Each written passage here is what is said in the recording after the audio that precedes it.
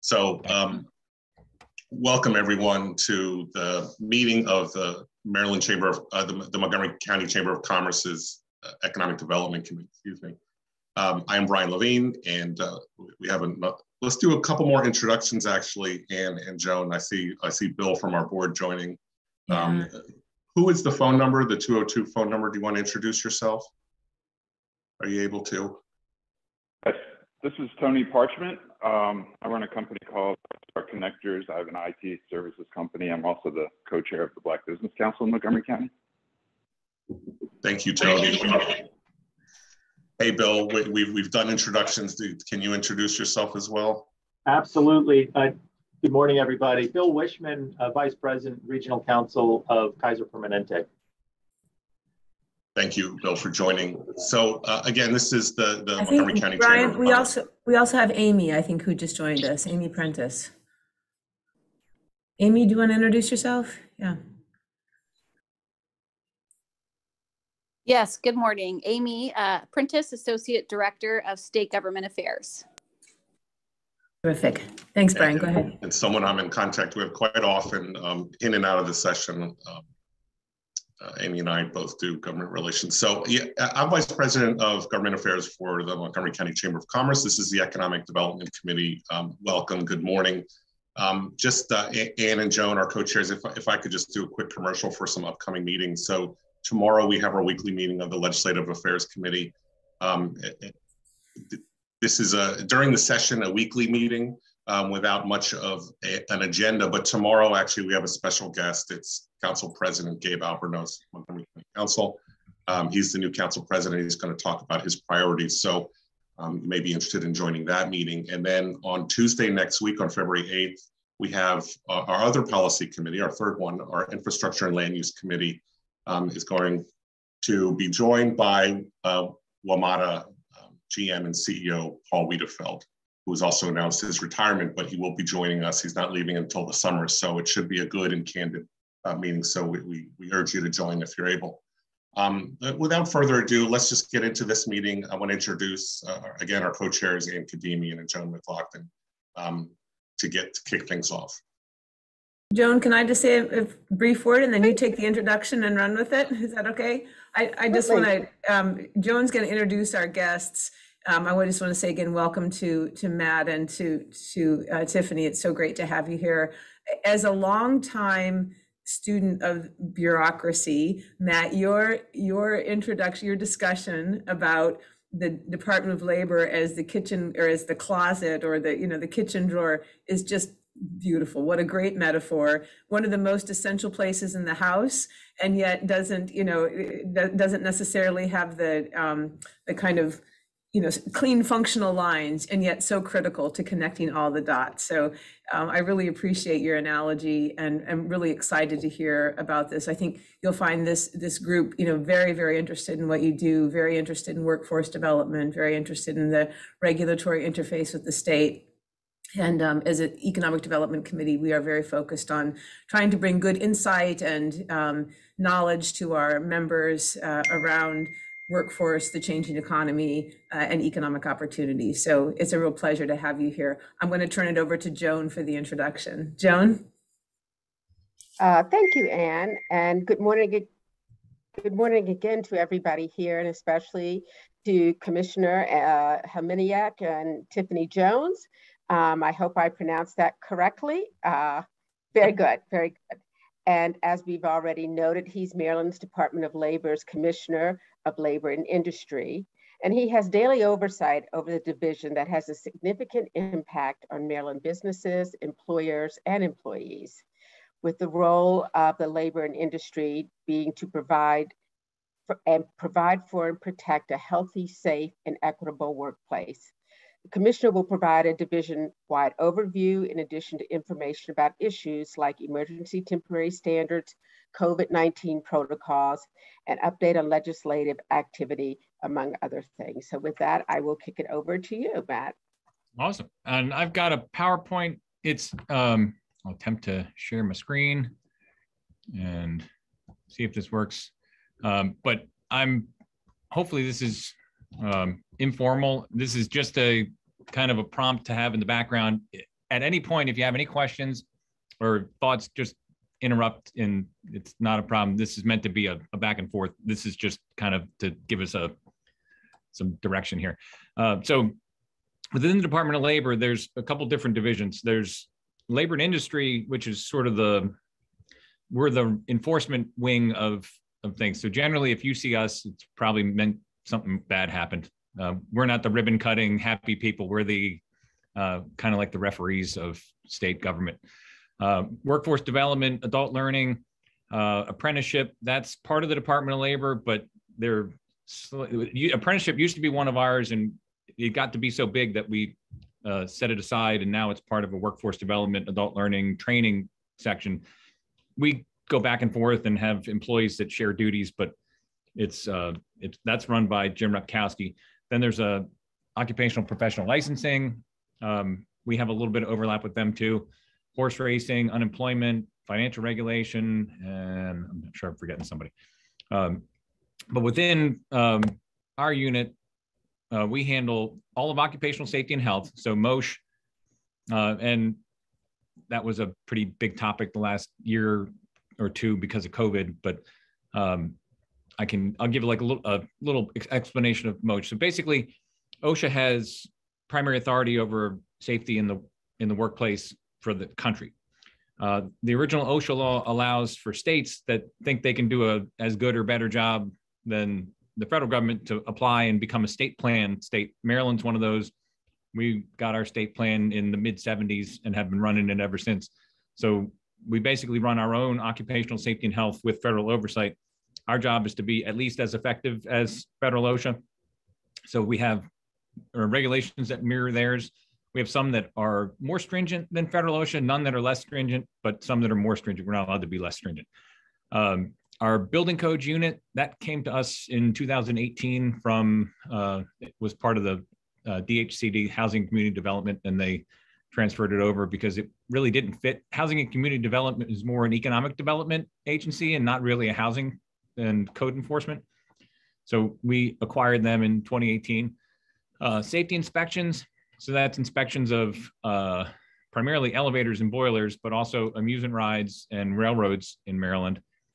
And then our employment standards and statutory wages. So employment standards is everything to do with wage and hour law, wage payment and collections, sick and safe leave, minimum wage enforcement, work permits for minors, and about 15 other laws, and it grows every year. And then prevailing and living wage, which are the statutory wages. So state funded construction projects where you have to pay a prevailing wage, that's us. So we establish the rates and then we collect all the data and enforce the wage rates. And that's a yearly survey. And if anybody is a data nerd, and happens to do construction, I would love to give the prevailing wage talk one day, but most people will fall asleep if I give a prevailing wage talk because it's pretty dry stuff. But the key takeaway from prevailing wage is we established the rates, unlike Davis-Bacon, that are for multi-years. Our wage rates are done on a yearly survey. It runs from September 1st to October 31st. And anybody that does work in a county can submit surveys, and then we just compile it. The average wage rate is set by less than 5 surveys.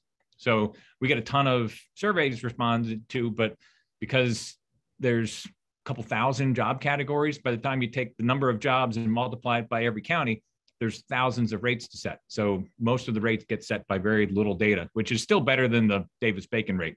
Davis-Bacon, I think their average is 2. We're about 5, but still we could use more participation. And then Maryland's living wage law, which is less and less of a topic of conversation since the minimum wage is now, at least some of the minimum wages are higher than the Maryland living wage. So the living wage and minimum wage have kind of merged together as a topic. So back during the bulk of the COVID time, we had I guess it was early in the summer. So OSHA's law, and this is just from the news that everybody's probably seen the last couple of months. You probably know most of this already, so I'll just whip through it. Originally, OSHA, to promulgate a regulation takes years. I think their average is like 8 years. some things can't wait that long. So they have an emergency regulation authority where you can promulgate something that's a grave danger, and it's immediately upon publication in the Federal Register, it takes effect. And then we have 30 days to adopt it at the state level. The first emergency temporary standard back during the summer was just for healthcare. So, and it was very limited to only those jobs in healthcare where somebody has a reasonable expectation of running into somebody that's COVID positive. That one we adopted back in the summer. It lasts for 6 months. It expired in December. There are still parts of it that are still in effect for record keeping, but that was the healthcare ETS. The second emergency temporary standard was the one that was all in the news and made it to the Supreme Court. That was the vaccination or testing mandate. We were in the process of adopting it when the Supreme Court ended it, so it never went into effect. A company is still free to have their own vaccine mandate, but there's no federal regulation that mandates it. So that's probably the most anyone in the world has ever heard of the emergency temporary standard. Having it be national news was kind of funny, but yeah, that would have been us at the Maryland Department of Labor that would have had to adopt that and enforce it. We also have a heat stress regulation that back in 2020, one of your delegates, Delegate Charkoudian, got a bill through that requires us to adopt our own heat stress regulation, and we have until this October to get it done. We're in the process of writing it. It hasn't had nothing to release yet, but we'll have it in place by October 1st. And federal OSHA has one that they're working on. It'll be years and years before that ever takes effect. So Maryland will be one of maybe 5 states that have a heat stress regulation. It doesn't mean that the states that don't have a heat stress regulation, you can just work people until they cook. There's a general duty to provide a safe and healthful workplace to your employees, and that most heat stress citations that are out there, and we issue them now too, are under the general duty clause, not with the specific standard. So we're working on developing our own heat stress standard. And then always a reminder, yesterday was the day that your OSHA 300 logs needed to be posted. So from February 1st, that's every year you got to post your OSHA 300 logs in your workplace. So if anybody didn't post it, that's your reminder to post your OSHA 300 logs. Before I hop to legislation, anybody have any questions about workplace safety or COVID related stuff? Okay, no problem. So we're probably just about halfway through the introduction of bills for this year. The way the bills work, something gets introduced, the legislative analysts reach out to all the different divisions that might have some comment on it, and we have to analyze the bills and say what the impact would be on our division and what the fiscal impact would be.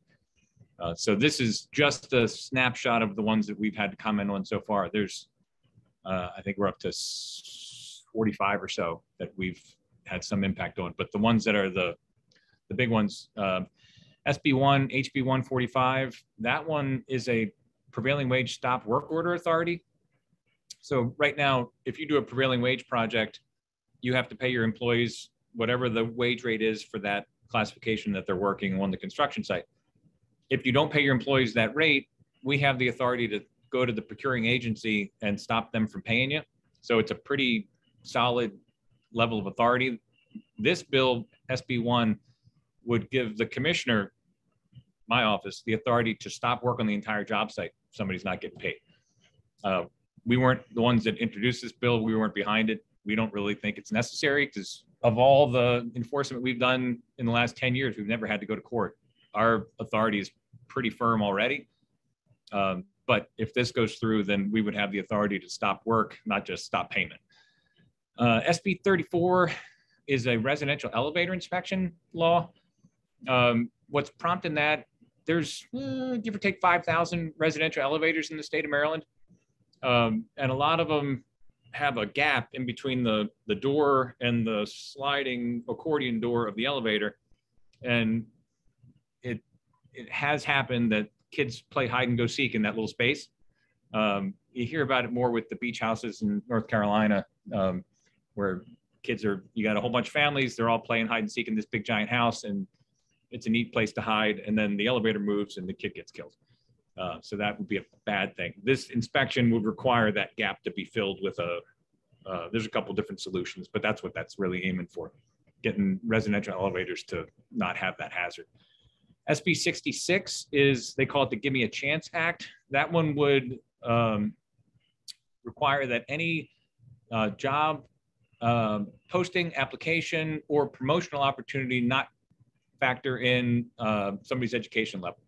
So you couldn't have GED requirement, high school diploma, college diploma, doctorate, nothing. None of that would be allowed anymore under SB 66, except for if it's a requirement for an occupational professional license. Other than that, that bill would allow or disallow any educational attainment as a prerequisite of a job. I don't know what the chances of that one going through are, but based on our analysis, I think 73% of all job postings would be in violation of that law. Because any job posting that includes your educational level would be in violation. So that one would have a lot bigger impact than most people realize. HB 258, as of yesterday, that one has been tabled, but that was called the Right to Sit Act, which is, sounds kind of funny, but it would require that all employers provide seating for jobs that can accommodate it. So the Commissioner of Labor would have to set rules that would evaluate every workplace and see whether or not seating would be appropriate. And if not, you'd have to put it in. The funny thing about that law, if you Google it and start doing some research, the right to sit goes back to the 1800s. So Maryland had one in 1896.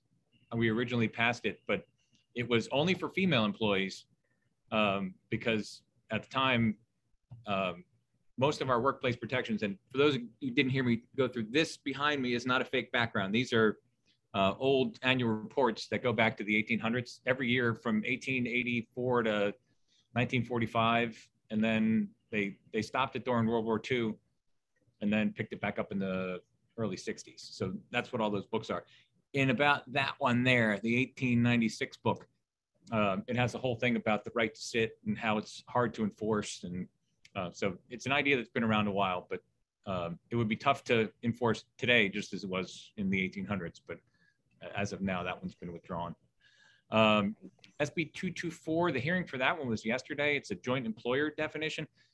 It's a little tricky because in the labor and employment article, about half of the laws or the sub articles already have a joint employer definition as part of the employer definition, but it's not specifically in the wage payment and collection subtitle 5.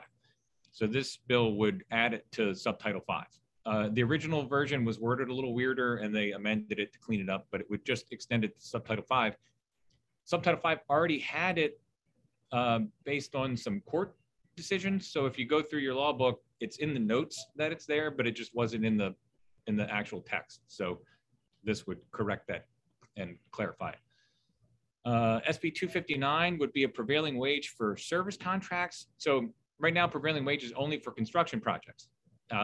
New construction or remodeling, anything that's a state-funded construction project, SB 259 would extend that prevailing wage to service contracts of mechanical systems in a public work. So every existing school, every government building, any public work, you would have to pay a prevailing wage rate for service people with service contracts on anything in the job. So basically, your water, your HVAC, your elevator, you'd have to pay a prevailing wage for those. And that's a little, it's a very wide ranging. That would probably take our prevailing wage unit from 5 employees to about 20, because there's, we're guessing anywhere from 20 to 30,000 service contracts out there that would have to have prevailing wage.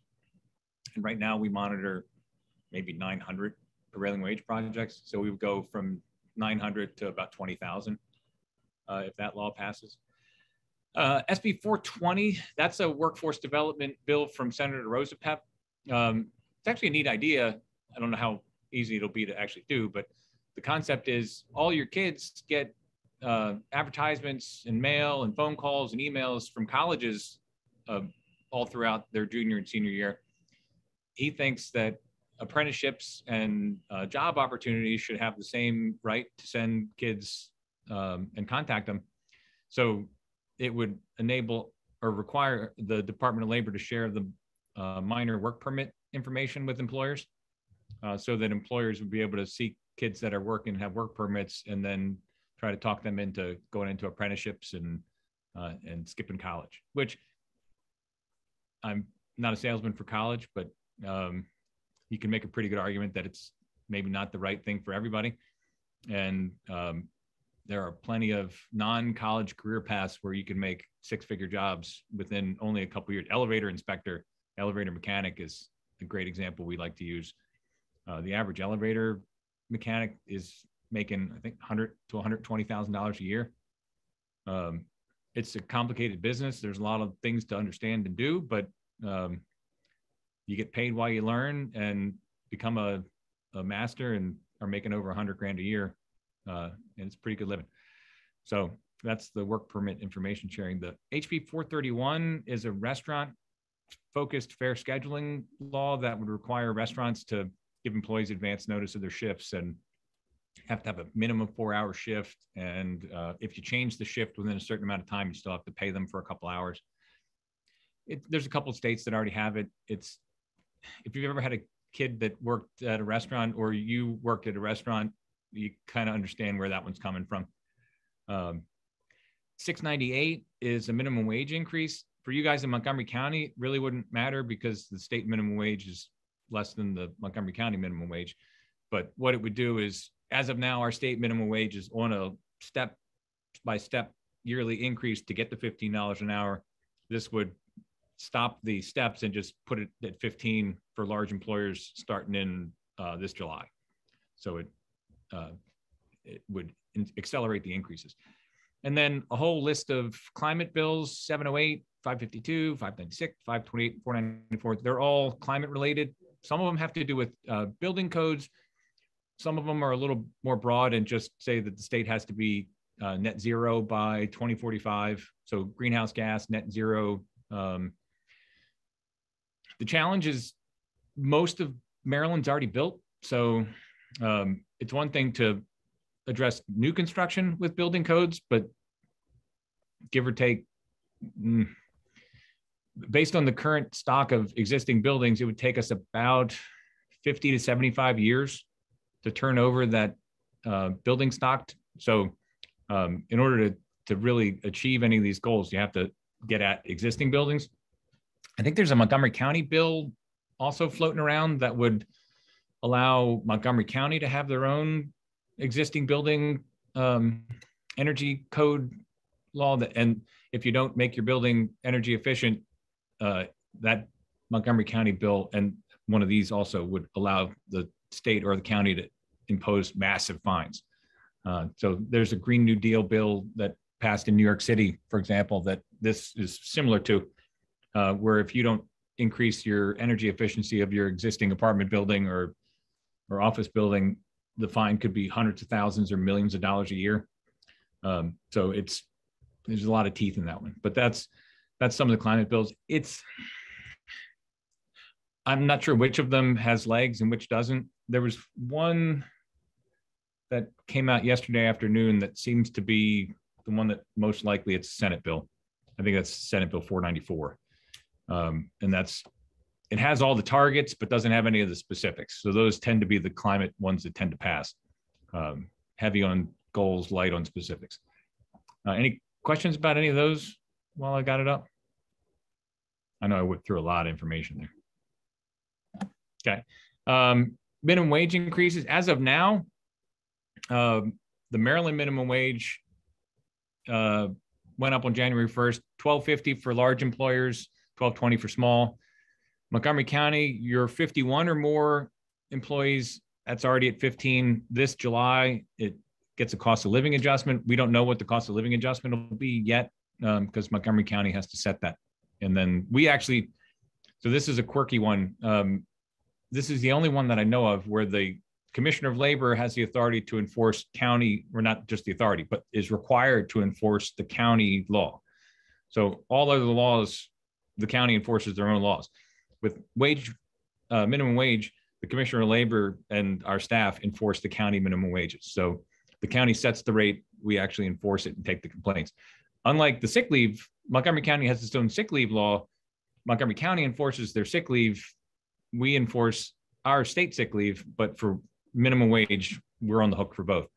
So large employers, $15 an hour, medium-sized employers, plus some healthcare and 501c3 that's, I'm not going to read the whole thing, but it's at $14 an hour now. It'll go up to $14.50. And then your small employers are $13.50. And then as of April 1st, Howard County is going to have their own separate minimum wage. And theirs is going to grow towards $16 an hour, not 15 like everybody else, but it'll be $14 an hour as of April 1st for 15 or more employees, $12.50 for the smaller employers. On top of that, we've got anybody that is under 18 could get paid 85% of the minimum wage. There's the tip minimum wage. All total, I think with the Howard County 2 additional wages, there's like 13 different minimum wages in the state of Maryland. Between the different counties and all the exemptions and exceptions, there's a lot of different minimum wages. So if somebody says, what's the minimum wage in Maryland? There is no quick answer to that. There's 13 right answers to that. Labor law posters. This is also the time of year that everybody gets the kind of scary solicitation letters from those companies that print the labor law posters. Those aren't something that we print. They're private companies that want you to give them money to send you the all-in-one posters. Nothing wrong with the all-in-one posters, but it's not required. All of the posters that are on that all-in-one, you can download them and print them yourself off our website. So that's the link to the poster page on our website. Everything that's out there is download and print for free. So there's no requirement that you pay. And we really don't have, not to note post them, you should post them. And we do issue MOSH citations for not having the labor law or the MOSH poster, but we do not have poster cops that go door to door looking for your posters.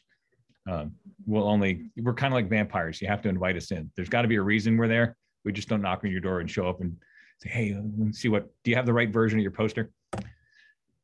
And then the rest of my slide deck is Maryland Healthy Working Families Act related. So we get a lot of questions on Maryland Healthy Working Families Act, our state sick leave law.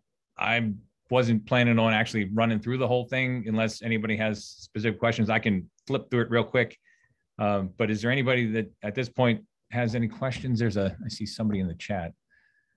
Bill 1621 Montgomery County, BEPS seeks amends the current benchmarking standards include developments 25,000. Yes.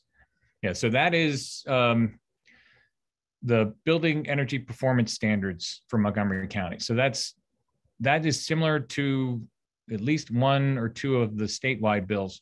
But what it would do is require building performance standards for buildings of 25,000 square feet or more, multifamily or commercial, not including parking garage space. So typically that's what you would be considered a large building. I think I just got a spreadsheet about half an hour ago. There's almost 15,000 of those in the state of Maryland. So there's a lot of buildings that would cover at the state level. I'm not sure. I didn't sort it to see how many are Montgomery County, but I would imagine like everything else, you have about a Montgomery County size percentage of that 14,000. If I had to guess, I bet you guys have 4,000 of the 15 are probably Montgomery County buildings. There's a lot of buildings that would fall under that. The one thing about that, I don't know if that one's going to go through. The thing that the committee, when they had the hearing, they were a little nervous about that level of fining authority. So they got a lot of questions for the bill sponsors about how much the fines could be. And when they started talking about hundreds of thousands of dollars, you could tell the people in the committee started getting a little concerned that might be too much authority to give to a county. It's not without precedent. That's Washington, D.C. has a law like that. New York City has a law like that. I think when they were presenting it, they were saying if you were at least attempt to, and I'm not sure how you can show that you're attempting to comply, but if you were attempting to comply, they wouldn't hit you with the big fines. But they want that big fine authority in order to motivate somebody to make the upgrades. My background's in insulation. I used to run an insulation company before coming to the state. I've been here since 2017. And before that, I did 25, 30 years in a family insulation business. So I've been in a lot of buildings, and it would be converting an existing 25,000 square foot building to be net zero. It's not impossible, but it's about as close to impossible as it can get. There's not a practical way to make a building greenhouse gas neutral that's mostly glass. So yeah, I'm not sure how that would actually work in real life, but it's good to have goals though, I guess. Anybody have any other questions about any of the other stuff we've covered? Because I can go for 3 hours and talk about sick and safe leave if you want, but I'll give you, how about that? I'll go through the deck and kind of explain it. We do get a lot of questions. This bill's been out there. The law went into effect February 11th. The weird date is because it was originally vetoed, and then there was a veto override. And so the way the veto override works is the law goes into effect 10 days after the override. So the original bill would have taken effect January 1st, 2018, but because it was a veto override, it's got a February 11th start date. Maryland state law and Montgomery County law are very similar. Basically 1 hour for every 30 hours the employee works, paid leave. If you've got less than 15 employees, it's unpaid leave. And then you have to tell the employees how much leave they have.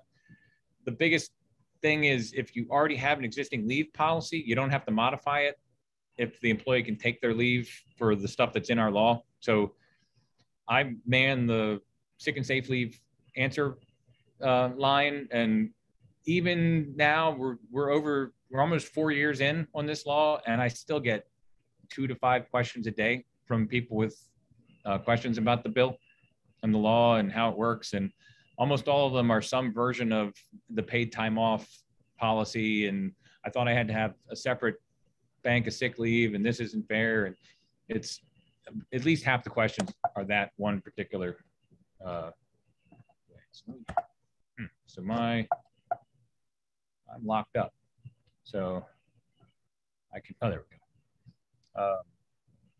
So in Maryland, at least, it's 15 or more employees, and all your employees count.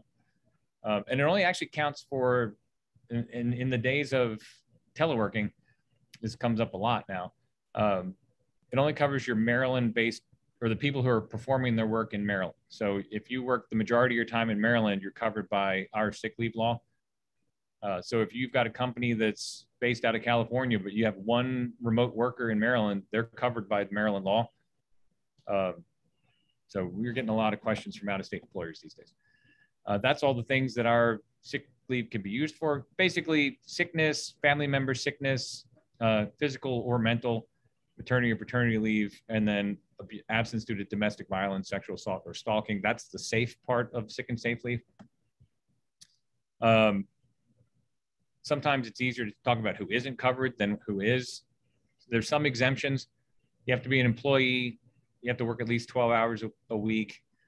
And then there's an exemption for what they call PRNs, the pro re nata healthcare workers, the people that can accept or reject a shift that aren't guaranteed to called into work. The PRNs are exempt. The definition of family member, like that, it's probably also easier to say who isn't a family member. Basically, any immediate family member, grandchild to grandparent, step-grandparent, step-grandchild, somebody who acts like your parent in loco parentis, biological, adoptive, foster, everybody's included. The ones who aren't included, aunts and uncles, nieces and nephews, not included, and pets, not included. A lot of people think their pets are part of their family, but you don't get to take off and use your sick leave to take your dog to the vet. Interestingly, not different topic, but I haven't seen it yet this year, but there was a bereavement leave bill that was put in, I think 2 sessions ago, that would enable you to use your leave for if your pet dies. And that would have been us that would have had to enforce that. The tricky part about that bill is it didn't define pet. So we would have had to establish a regulation to say what counts as a pet and what doesn't. So most of the time you think dogs, cats, hamsters, but there is no definition. There is no accepted definition for what is or isn't a pet. So we would have had to somehow settle that argument. But during the hearings for the bill, what they realized was there actually isn't a bereavement leave law for humans. So they meant it to be a pet bereavement leave, expanding the human bereavement leave, but there wasn't a human bereavement leave. So then the following year, which was last year, they put in a human bereavement leave law. So that little tangent on pets and family, but you don't have to modify your existing leave policy if you can still use your leave. So some employers, there's a lot of ways to write a policy that is or acceptable. Some employers take their sick leave and establish a separate bucket of leave for sick leave. Some employers separate it, but it's still part of the paid time off. So when you take sick leave, it deducts from both sick leave and paid time off. That's allowed. Some employers just say you get 2 weeks of paid time off, use it forever you want. It's all in one. All of them are fine. You just have to meet the minimums of the law, 1 hour for every 30 hours that they work, up to 40 hours per year. Anything above that is fine with us. And if you're a state or local government employee, you have to follow the rules of your agency. Your pay rate is what you normally earn. And if you're a tipped employee, which I don't think we have any restaurant employers on the thing, but you don't have to pay higher than minimum wage for your tipped employees. You don't have to pay them what they would have made in tips. Carry over your leave at the end of the year, but you're not required to pay it out if the employee terminates. If the employee terminates, the only requirement is you give it back if they come back within 37 weeks. You can front load it or accrue it throughout the year. Either way works. If you front load it, you don't have to allow rollover. So that's kind of the incentive to front load instead of rollover. That's the rehire. The employee has to provide advance notice if foreseeable. If it's not foreseeable, you just have to let the employer know as soon as practicable. I think they put that in there just to make me try to say practicable as many times as possible. Practicable and rural are the 2 words that I have a very hard time with, but for whatever reason, luckily rural isn't in the sick leave bill, but practicable is. And so you have to provide those as soon as practicable. Yes? I think we have a question in the chat. Yes. All right. Let me see. For whatever reason, I'm not, there it is. If an employer has work in multiple states and posts their job on, for example, Indeed, how would a building? Yeah, that is, so the question is, if you are working in multiple states and you post your job on Indeed, how do you not violate Maryland's law? It would violate Maryland's law, and that's one of the challenges. We would have to receive a complaint about it. So we would know it's out there, but that would be one of the bigger challenges. And it's per applicant fine. So it's not a per job posting. The penalty is per applicant. So you could get a lot of complaints for a company that's based in California or Minnesota that posts a job on Indeed and is allowing remote workers. A Maryland employer could, or Maryland employee could file a complaint with us, and then we would have to attempt to enforce that against an out-of-state company. It would be a very difficult bill to enforce. Because of these kind of situations, you're going to have a lot of people that are going to be in violation of it and had no idea the law even existed in the first place. What would end up happening, I think our fiscal note on the bill, we said we'd need, I think we asked for 15 employees. I think they said we would get maybe 8 or 10 new employees, which is almost doubling the size of our employment standards unit. This could easily be thousands of complaints a year for a unit that gets, give or take, 1,100 complaints total. This could be a lot of complaints because it's relatively standard to have education requirements in a job posting. And it would also be for interior promotions as well. So if you have a job that's internal promotion only, that could also be potentially violative of SB 66. Do I also cover weights and measures? No. Weights and measures is, I think, Department of Agriculture. But thankfully, that's not us. That would be an interesting one, though. What was the other? I think that was it. Okay. Any other questions as we had? Okay. So notice and verification.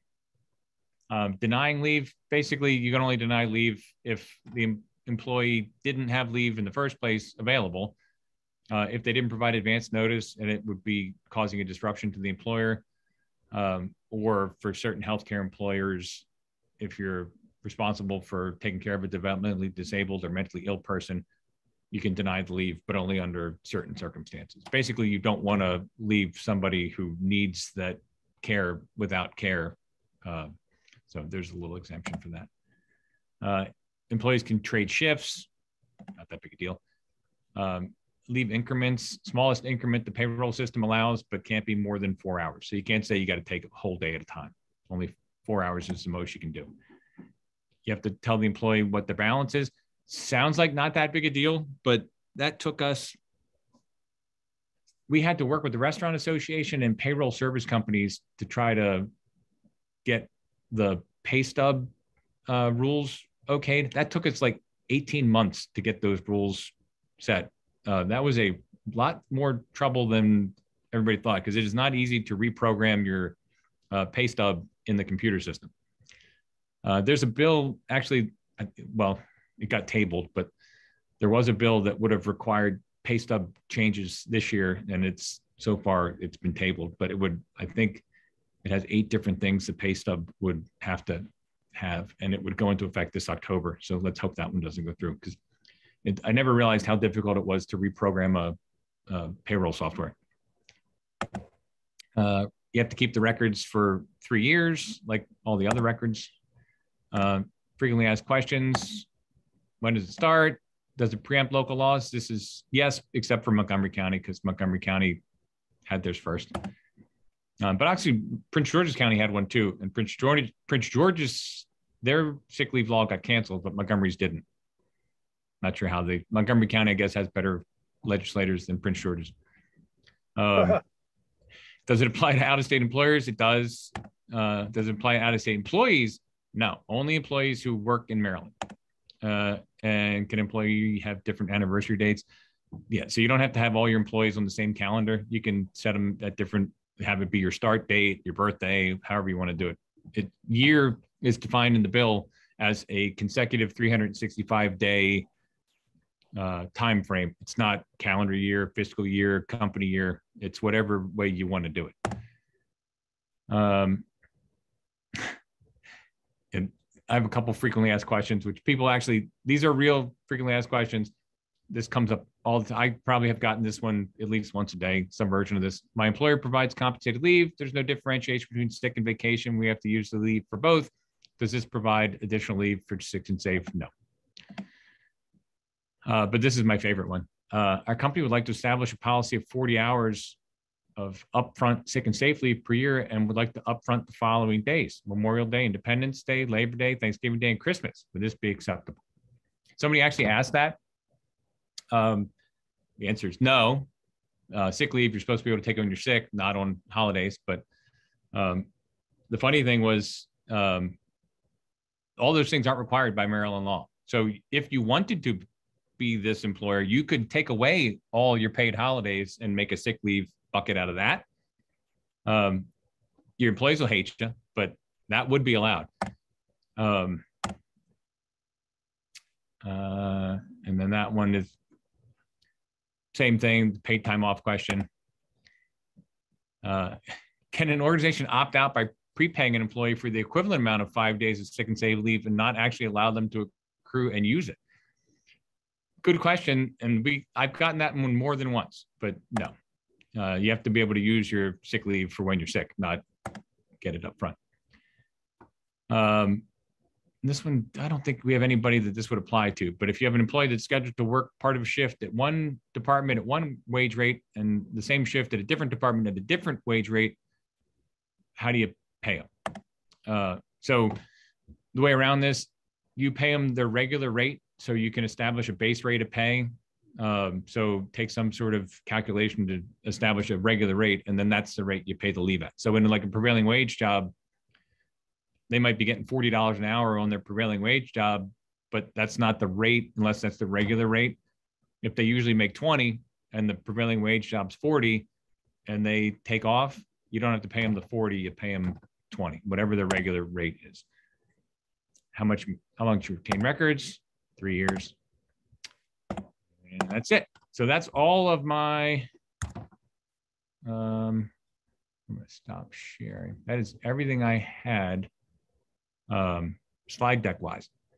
So what kind of questions does anybody have about anything we do? I can tell you stories about amusement rides or horrible workplace accidents if you'd like, or any questions you got. I have a standing rule. Don't show me the videos of or pictures of horrible workplace accidents. We get a lot of those as part of the MOSH investigations. There's a lot of grisly things, but thankfully I've been spared most of those. Yes, Matt, I have a question. So first of all, thank you. Incredible detail. A lot of knowledge about really important regulations that impact all of us every day, and very helpful. You know, you point to those books behind you, the annual reports behind you, and how important they are. And you know, clearly there's a large amount of regulations and a regulatory process. I'm wondering if you could talk about how, in your time, how that regulatory process has changed. You know, there's always a sense of, you know, the burden, the onus, the lack of flexibility associated with regulation things, especially during COVID. You know, so much now going to so many virtual options and different things, and using technology in different ways. How have you seen the process of making these regulations and implement, you know, kind of developing these regulations change over the years, at least in your time there? Do you have any observations around that? Is it more efficient? Is it more inclusive? Is it more flexible? Would love to hear your thoughts on that. So the regulatory process, like the legal process, is slow, and it's by design. So because most employers don't have somebody dedicated to sitting and watching the Maryland Register and checking and see if there's any new stuff popping up. It is by design hard to change a regulation. So in order to write a regulation, first of all, we have to have the authority. So not all laws give us the authority to set regulations. So if there's a bill that gives us the authority, or a law that gives us the authority, we can only clarify the law. We can't expand a law. We can't change the law. We can only clarify it with the regulation. So regulation is not lawmaking. It's meant to help enforcement of the laws, not change them. So if there is a law that allows us to write a regulation, we go through a very open process. We usually, if we have a board like the MOSH advisory board, or there's a boiler board or an elevator board, we bring the regulations in front of them. So you have industry experts that are reviewing it and working with us in the design stage of the regulation. It then gets published in the Maryland Register, open for comment. We have to address every single comment that comes in. So we've got a regulation email box. People send us emails, people can call, people can come to the hearing. We address every comment about it. And then if it's like in the case of the wage statement for the tipped employees, we had to go completely back to the drawing board and redo it, because what we thought was clear and simple turned out wasn't clear and simple. If it is without objection, we repost it in the Maryland Register, and then it becomes a regulation. So it's meant to be slow. It's meant to be deliberative. It's meant to get public comment and input from stakeholders. The only law that we have that allows us to do anything quick is the emergency temporary standard. And even that, you're only allowed to have it in place for 6 months, because it's not supposed to be, you're not supposed to shortcut the process, and it's not supposed to be easy. So by design, it's slow. One of the upsides of COVID time is, like right now, we're on a webinar. So it's a lot easier to get public input on things, so we can have our meetings. When we were having meetings over the summer about our heat stress regulation that we're working on. We had a virtual option where people could attend virtually and give comment like the legislature does. You can submit testimony and attend meetings over the web, which makes it a little easier because Maryland is, as everybody knows, it's not a big state, but it's a really wide state. So there's a lot of people who it is not convenient to come to a meeting in central Maryland to give your public comment. This Zoom and webinar world has made it a lot easier to hear what people think on things. So that part I really enjoy. So we get a lot more input now than we did before, just because we have the ability to do webinars and have people send us video messages, and we'll take any comment any way it comes. But so in that regard, we do get better comments and more information these days. But that also makes it a little slower because we still have to review and address it. I think our heat stress, I got a book over there. We got almost 400 pages front and back of comments from people that we have to go through. So there's a lot of comments. A lot of it's the same ideas, but it's meant to be slow. It's moved a little faster. We get more input, but by design, regulations are supposed to be hard. So you can have a regulation can clarify the law. And then if you have an existing regulation, we can issue like a guidance document, frequently asked questions, things like that, but they can't change regulations or law. You can just clarify and try to be helpful, but you can't change it. If you're going to change a law, got to go through the legislature. If you're going to change a regulation, you got to have a very open and deliberative process. So it's meant to be slow, and that's good. That's not a bad thing. Because every regulation is some other burden that somebody's got to understand. And honestly, our philosophy is we're labor and industry. We're supposed to be in the middle. We're not on one side or the other. We're here to enforce the rules, not make them. So I don't have opinions on legislation. I mean, I have plenty of opinions, but by design, I'm not allowed to go and tell you what you should and shouldn't do with laws. We don't go and testify in front of committees and tell them, unless it's a departmental bill, we'll give them what's the impact, but we don't give them opinions. That's not our job. We're here to enforce. So if you just picture from here down a referee's outfit, we're supposed to be neutral in between, not one side or the other, labor and industry, not labor or industry. Thank you so much, Matt. Thank you. No problem. Other questions? We're almost at the hour mark, so that's about what I have a question. Angela has. Thank you. First of all, thanks for joining us today and sharing all this critical information. Just a question around the Healthy Family Act, and especially SB 66, the no degrees. Of course, you know, I have a business that operates around the Beltway, so it wouldn't necessarily apply to us. But for those California companies that you referred to, would it be just easier for them if they have a requirement for an MBA with 4 years or 5 years experience, et cetera, to just eliminate Maryland from the Indeed search? And so does this run the risk of disenfranchising Maryland potential employees?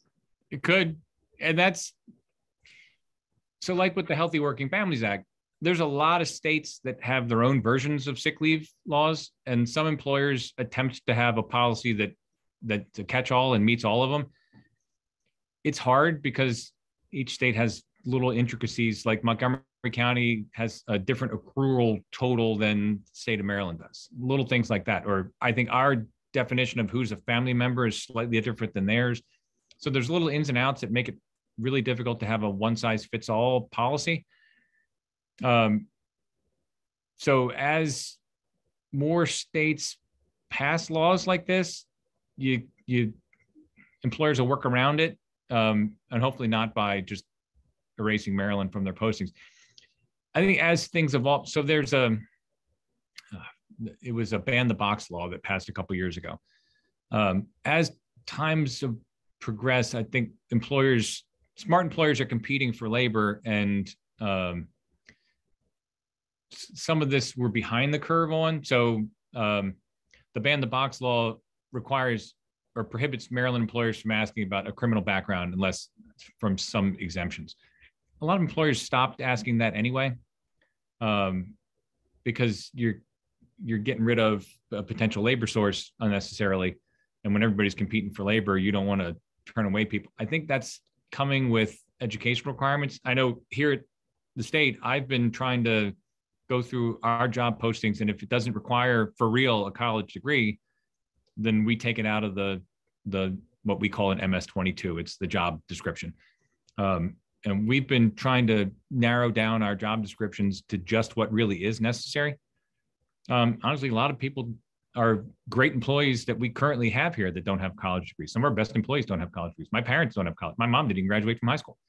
She went to St. Catherine's School for Secretaries and was a secretary at like 17. And it's not a sign that she's not smart enough. She just went into the workforce early. So I think a lot of employers, it's a good prompt to go through your job descriptions. And if it is necessary for the job, like if you've got nurses that need to have a nursing degree, you're still allowed to do that. But it doesn't make sense to have a college degree requirement for salespeople at CarMax.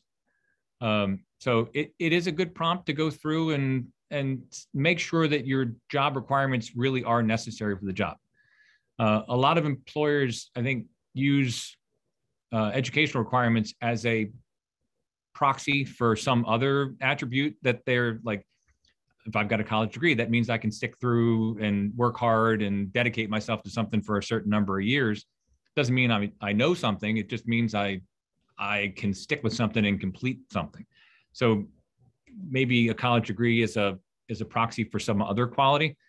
Well, if that's the quality you're looking for, figure out a better way to get that, because there's plenty of people that probably have that don't have a college degree, and you're unnecessarily excluding them from your job applications and denying yourself potentially good hires.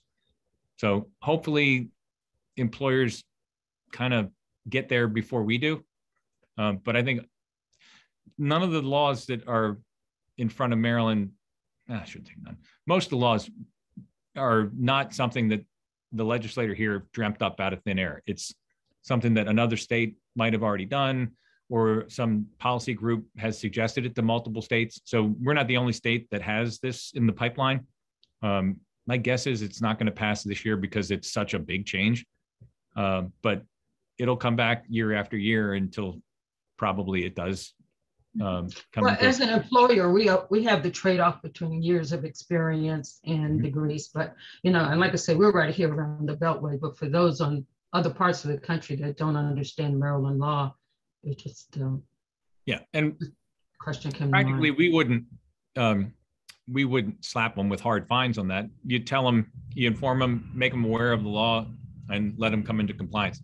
Most of our laws, especially the complicated ones like the sick leave law, it's set up that our job is not to go run around and issue fines. Our job is to have people comply with the law. So if you're in violation of it, you correct it and make it right and move on. We're not, at least the sick leave law, for the first encounter with us, it's meant to be a education of the employer and make sure they understand what they're supposed to do, not a chance for us to raise revenue for the state.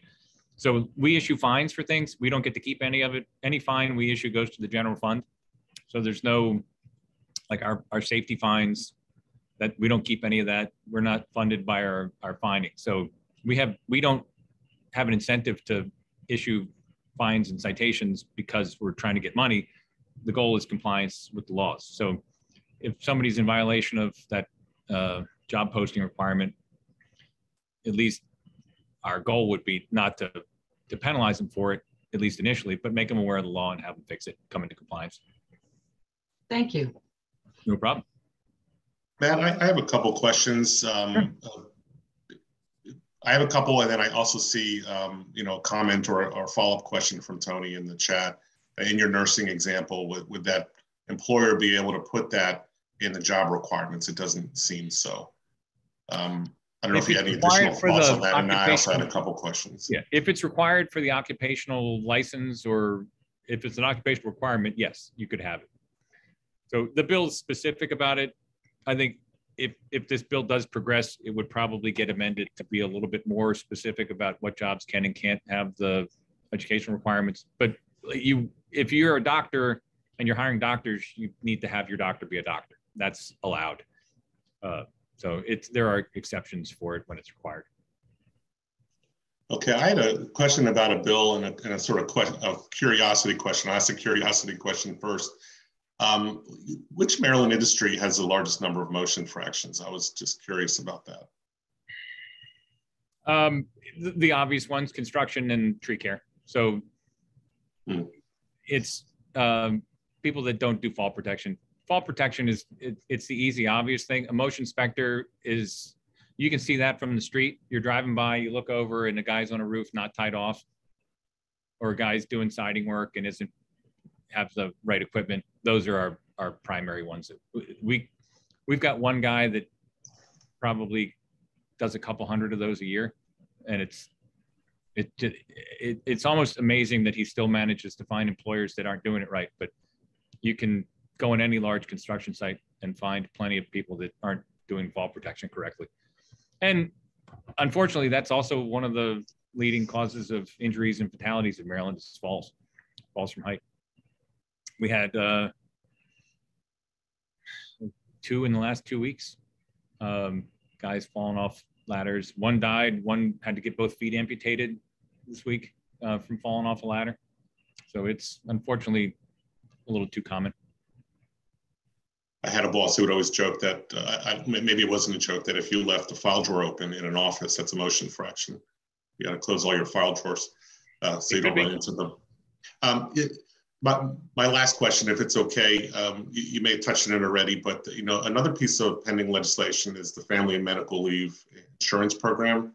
So that would be, if that bill passed, that would be administered by the Department of Labor. So I don't know if you had any comments. I know that agencies submit, letters of information and don't usually take positions on bills, but this is a big one. There's 2 of them right now. There's HB 8 and I think 496 is the other one. So HB 8 is mostly a refile of last year's bill that one's a pretty broad law. I think it's 496. It's C.T. Wilson's bill. That one's basically a paid family medical leave law. So it's a lot less you could take it for. It looks a lot like FMLA, but paid. That's probably, if any of them are going to have the chance of progressing, that's at least a more reasonable one. I'm trying to think. It would be 15 or more, or 15 or less employees. The employee pays all the premium. If it's more than 15 employees, the employer and the employee split it. It's pretty conservative on what you could take it for, but there's up to 12 weeks of paid leave built into that law. I think they're still working on the fiscal note for it. It would basically require the Department of Labor to make another unemployment division. So by law, the unemployment division can only enforce unemployment because it's federally paid or somewhat federally paid. So we would have to create a brand new division with 150 employees minimum that it would take to enforce that. At least the C.T. Wilson bill, I think it's a couple days minimum you'd have to be off before you could apply. I don't think, like the HB 8, I think you could apply for leave for like an hour or 2. You don't even need to be a full day out of work to get reimbursed. So that would be a lot of claims. This C.T. Wilson one is a little bit more restrictive, so there would be a lot less claim traffic. So I think it's a smaller fiscal note with the size of the department, but you'd still need a computer database that somehow would handle that, and that is a huge undertaking. I was on the Family Medical Leave Task Force when this first came up 6 or 7 years ago, and there's a bunch of other states that have done it. So there are other examples out there that we can kind of look to and see what works and what doesn't work. Rhode Island's had one for a while, and it's pretty conservative, pretty low premiums.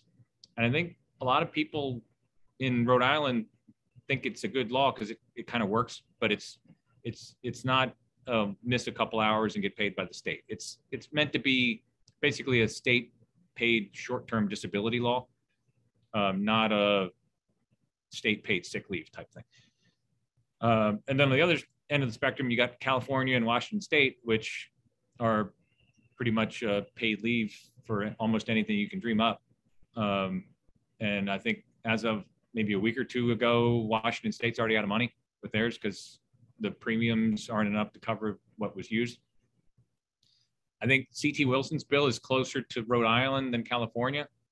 So I think it would be very challenging for employers because paid family medical leave it means you're going to, once it's paid, more people will use it than when it's unpaid. If you can't afford to take the time off, you don't. So I think it would increase the trouble that employers have staffing these days. So I think that's the main objection people are going to have is not the cost, it's the disruption to the employers. Thank you, Matt. No problem. Okay, and I don't see any other chat questions that are new. So I'm easily accessible. So my email address is my name, matt.helminiak@maryland.gov. If you ever have a question about sick leave or wage-related stuff, we're always here. If you got MOSH-related questions, you can just pick up the phone and call the MOSH office and somebody will answer your questions. It doesn't mean we run out and inspect you. So you can ask a question and it doesn't put you on the list of the places we go inspect. So we're meant to help you comply with things. So, and Tiffany put my email address, or she's getting ready to put my email address in the chat. You can also always just call me. My cell phone's 410-241-4777. Call anytime, I'll answer. And if I don't answer, I'll call you back. So you pay our salaries, so that's why we're here. So anytime you have something, let me know. Thank you so much, Matt. This is great. Not a problem. Thank you very much. Thank you guys for your time. Thanks to everyone for joining us today as well. Brian, Okay. Thanks for all your help as always. Joan, take care. Thank you, everyone. And thank you, Joan and Ann, for chairing this committee. And thank you, Matt and Tiffany from the Department of Labor, Commissioner of Labor Industry, for joining us this morning. We really appreciate your time. Next meeting of the Economic Development Committee is March 2nd. Be on the lookout for more information about that meeting. Thank you, everyone, for joining us today. Thank you. Thank you. Bye-bye. Okay, Thank see you guys. you.